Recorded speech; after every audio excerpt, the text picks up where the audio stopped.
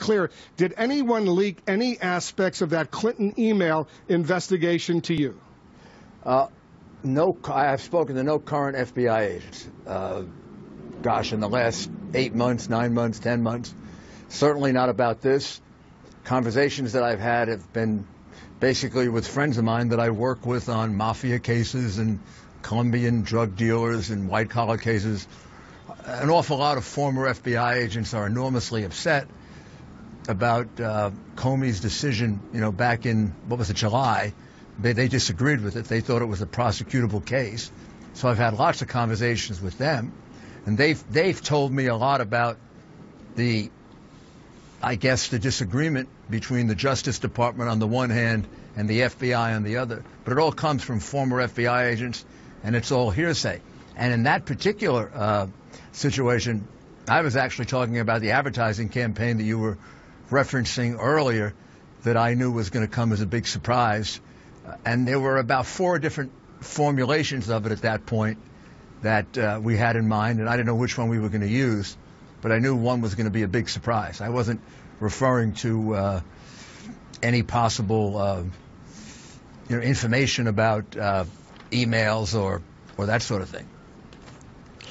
Because in this letter that has just come out from 2 Democratic ranking members of respective committees, Elijah Cummings and John Conyers, they say, and they refer to an interview you gave this morning. Let me read the first 2 sentences for the letter. This is a letter to the Inspector General of the U.S. Department of Justice. This morning, Rudy Giuliani, one of Donald Trump's closest and most vocal campaign advisors, appeared on national television and confirmed that he had obtained leaked information about the FBI's review of Clinton-related emails several days before FBI Director James Comey sent his letter to Congress last Friday about this matter. In fact, Mr. Giuliani went even further and bragged about the information he had obtained, stating, quote, "Did I hear about it?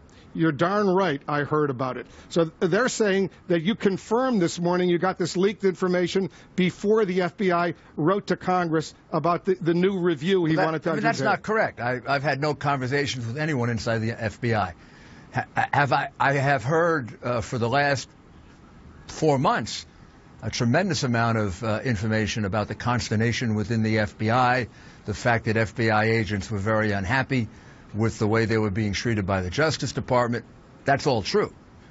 But none of it came from any current I haven't talked to a current FBI agent, as I told you, in the last, at least 8 or 10 months. But did you know, Mr. Mayor, that that Comey was about to make this announcement right to Congress about this review? Because in the interview this morning on Fox and Friends, you seemed to say, "Did I hear about it? You're darn right I heard about it." What were you referring to? Well, I was referring to the consternation within the FBI, which, the New York Times has reported on and the Wall Street Journal has reported on. That's what I was referring to. I was referring to the fact that, and this has been going on for about 4 months now, this tremendous anger among, and I got it all from former FBI agents, tremendous anger within the FBI about the way, number one, Jim Comey's conclusion, and number 2, the way they believe they were being obstructed by what they regard as a pretty corrupt Obama Justice Department, cutting off a grand jury investigation, cutting off subpoenas. I actually didn't get into that detail. I didn't find that out until recently. So what I hear you say, and correct me if I'm wrong, you're now saying you did not know that Comey was going to release this information about a review of the Huma Abedin emails found on her estranged husband's computer before he made that official report to Congress. That's absolutely correct.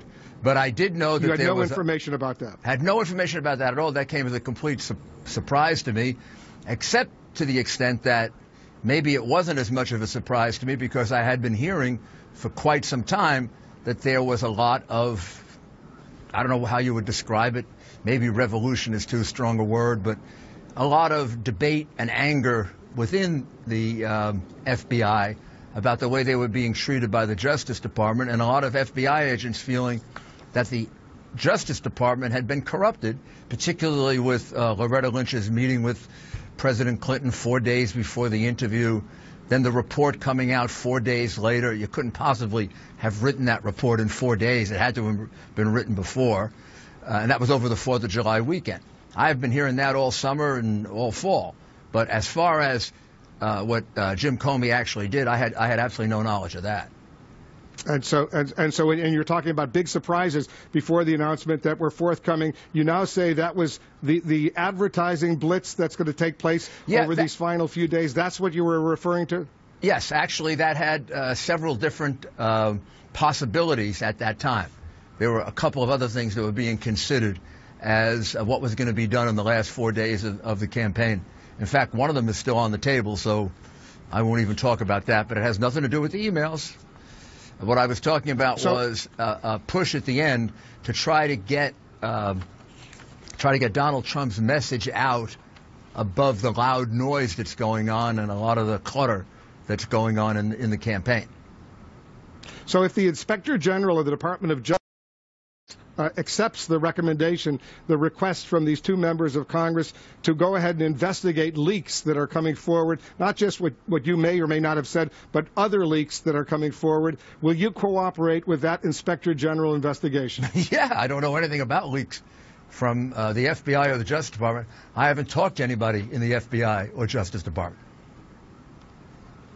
Are you upset about leaks coming from the FBI? You're a former U.S. attorney. I will not, like the people around Hillary Clinton, take the Fifth Amendment or ask for immunity, or I have no worry about being incriminated like the people around Hillary Clinton. She seems to be surrounded by, gosh almighty, looks like about 8 or 10 people who have either gotten immunity or taken the Fifth Amendment, and I mean, it's actually disgraceful that you would be surrounded by so many people doing that. In my case, it's real simple. I've talked to no FBI agent. I've talked to no Justice Department official.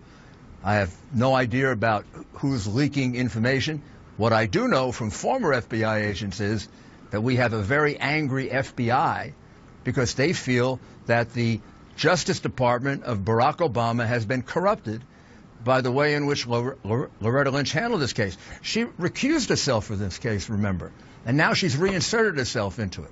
Recusal from a case, Wolf, means you take yourself out of it and you turn it over to your subordinate. So she keeps coming into it. She keeps coming out of it. The FBI tried to get, and this I get from public sources, the FBI tried to get a grand jury impaneled, and they were stopped by the Justice Department. And I have my own view of these allegations going back 6 or 7 months. I think it is clear that Hillary Clinton committed a multitude of federal crimes that are fairly easy. Very quickly, I want to move. Let me finish my sentence. Other stuff, Mayor. I know you're but that are fairly easily prosecutable. Much easier than cases that I've prosecuted over the years. What do you mean by public sources? Many newspapers. There was an article. There was an article. Several articles. I don't know if it's true, but there were several articles that said that the FBI went and tried to get a grand jury impaneled back in February on the Clinton Foundation and was blocked from doing it. But let me ask you a question, Mayor. If you don't know it's true, why are you suggesting it? Why are you going on national television talking about these issues if you don't know it's true? Well, I am told this by former FBI agents, and these are people that I work with when I was in government, and I find to be credible people. And I think their conversations, all corroborating each other, must be maybe, at least a handful of them, corroborating each other about the consternation within the FBI. It seemed to me that was probably true. Also, it's my own analysis. A couple of follow-ups on this. I want to move on to some other stuff, but very quickly. Did you get the information from former FBI officials or from the public record from newspapers? Because there is a difference, and you appreciate, as a former U.S. attorney, the difference. Even if former FBI agents are providing sensitive, confidential information, they have a responsibility for the rest of their lives not to do so, right? No, not really. And the information they were providing. When they leave office, don't they sign documents saying they won't release secret information, if you will? They didn't give me any secret information. They just told me there was a big revolt going on. But they're giving you confidential information from inside an investigation. They're telling me that there was a lot of consternation and a lot of anger about the conclusion that Jim Comey reached, which I could understand because I had that same consternation and a disappointment in the conclusion that they reached. They didn't give me any facts. I had no facts, no information, no particular information other than that there was a big dispute